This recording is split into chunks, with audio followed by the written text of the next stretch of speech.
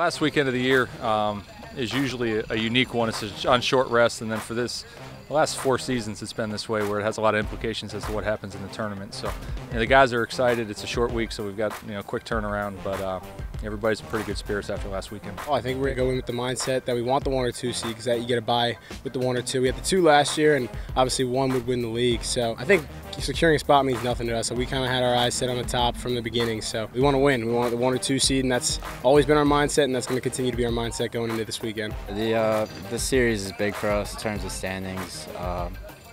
But we just got to focus on ourselves. We can't really focus on everybody else.